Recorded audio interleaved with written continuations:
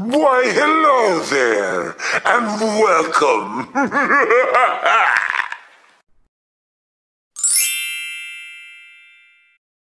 Laura, glad I caught you. Hi, Principal. Did you need me for something? Yeah, well, you're an artist, right? Well, actually, I'm a junior teaching artist. Right, whatever. So, we need you to create a mural for the school's arts showcase. A mural? What kind? Just do anything. Can I have a little more information? I've got to run, sorry, and we need it by tomorrow. Thanks. I've always really loved visual arts, and I use this experience to go out of my comfort zone and create something I never thought I would. I used ICT as an expressive medium as per the AITSL Standards 2.6. Graffiti culture has become highly prevalent in today's society, and after doing some research, I uncovered the true artistic medium behind the words. I started the process by sketching outlines, and it was important for me as a learner to really engage my creativity and explore combinations of patterns, colours and textures that I normally wouldn't choose. I attempted multiple designs until I found one that I was really happy with and that I could do on a larger scale. And when it became time to work on my larger scale piece, I had to remind myself that there are no mistakes in creative arts, just opportunities to learn and grow. This concept really spoke to me, as creativity has no mistakes, and as a teacher, you are fostering your students' growth and well-being. I had never used spray paint before and had to practice holding the can correctly, finding the perfect distance and angle to begin spraying while making sure there were no drips or bubbles. This relates to the AITSL Standard 6, where I can use this knowledge to improve student learning. For the outline and the shadows, I opted to swap out the spray cans and use Posca paint markers just to get more accurate outlines. For the shadows, I had to imagine that the sun was sitting on the top right hand corner of my canvas and that everything underneath and to the left would require a shadow. This was my absolute favourite part of this artwork. Creating this squiggle, I first did a small line and then I made it thicker just to give it that visual effect. And then I just followed by adding in some highlights on the opposite side of the shadow. So wherever there wasn't a shadow is where the highlight was, and this just makes the artwork pop and give it an extra bit of detail. Now that is one fantastic mural. Someone's getting a pay rise.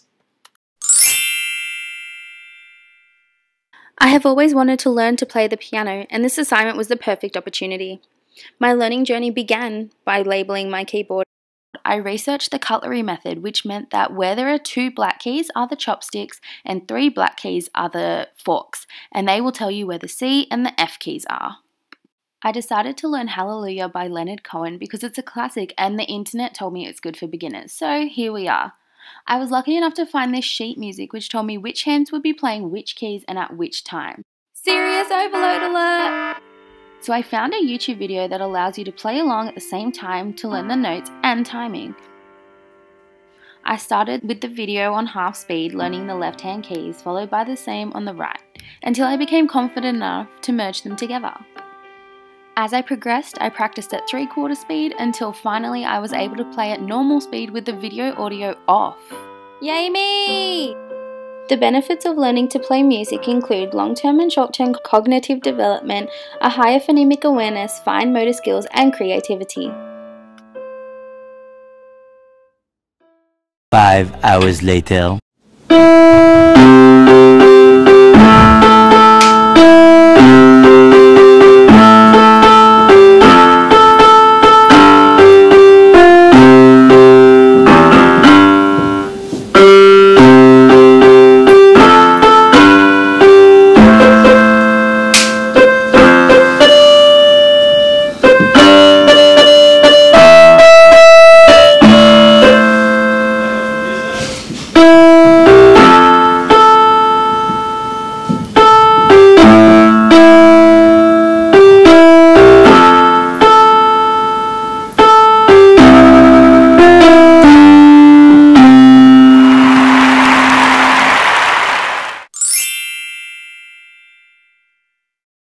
I recently travelled to India to take part in a Bollywood dancing workshop.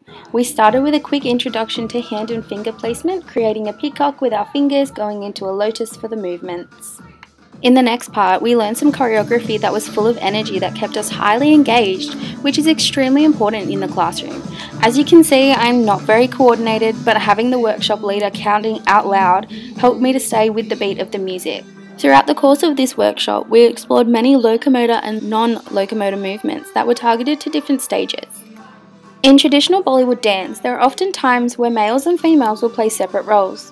When implementing this in the classroom, it may be more beneficial and inclusive to use other characteristics to determine which students play which role. These may include the relationship between the complexity of the movements and the capabilities of the students. Learning this finale dance was not only helpful to me as a future teacher for when the time comes that I am asked to do school performances, but it was also extremely helpful in understanding the level of complexity that some movements are limited to certain stages. For example, this movement was for stage 3. We also got to be creative and freestyle our own dance moves, which was a lot of fun.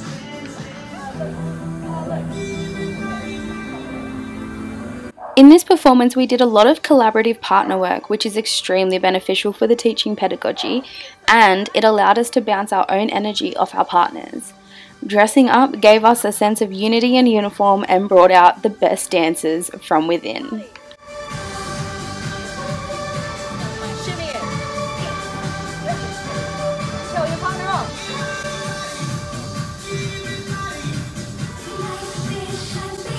Throughout this workshop, I learned about the relationships between time and movement, dynamics, space and structure of dances. We had ample opportunity to explore these elements of dance through the development of teaching pedagogies. But more importantly, I've come to appreciate the intricacies associated with dance and have learned an appreciation for the benefits that dance can have on improving brain function and energy outsources for students.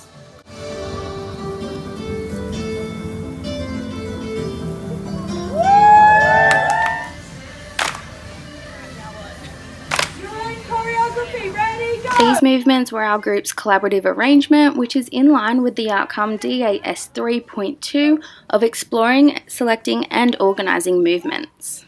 6, 4, 5, 6, 7, 8. 1, 2, 3, 4, 5. Everyone down! The most beneficial thing I learned here was that you don't have to be a dancer to teach dance, but you do have to give it a go. Your enthusiasm and encouragement helps students to stay engaged and do their best. I hope you have enjoyed coming on my learning journey with me and can see how my experiences have helped me work towards the 8SL standards and improve my teaching practice.